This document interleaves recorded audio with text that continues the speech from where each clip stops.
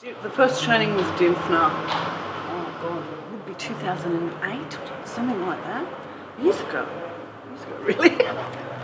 And I've done a lot of, I was doing a lot of education into property sort of stuff because that's an area that's always really interested me.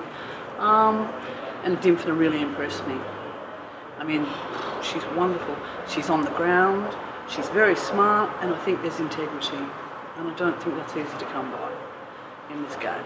I've actually been to a few others where I had a few major hiccups there. So,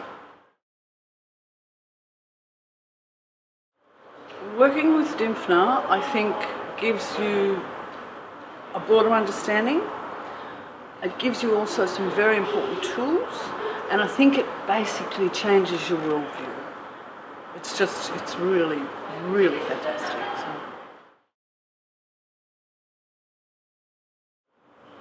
I don't think I sort of used those methods probably as I should have. I was more focused on the overseas market.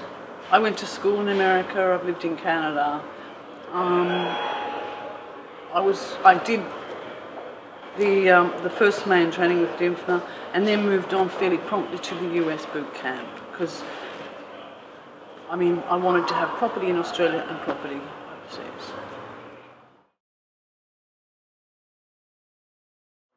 I've actually trained with some of the Americans.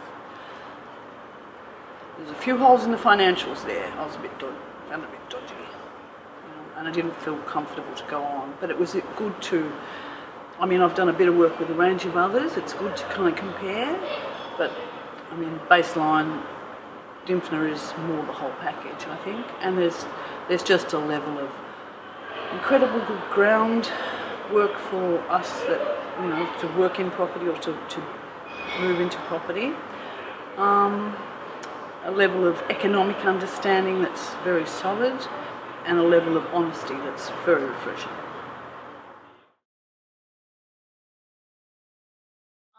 Well, it's taken me a few years due to various family circumstances, a few deaths and whatever, but and also rearranging certain things financially.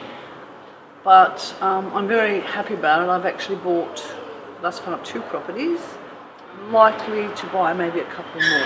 So I've been very impressed with the calibre of the help.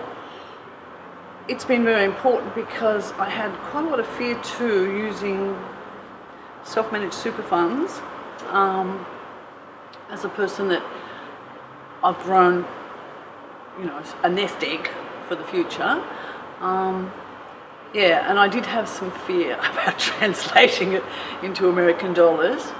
I'm very pleased about it. It's something I've wanted to do for years, so the fact that I've done it now and had to move through those fears, I think Dymphna probably alludes to certain things like that too, they're the fall-over points. I'm very pleased about it, so it feels right. And I'll probably, you know, go ahead and buy a couple more, I think.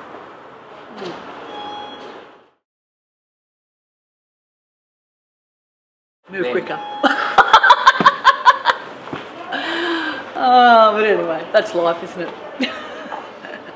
And things happen at the right time.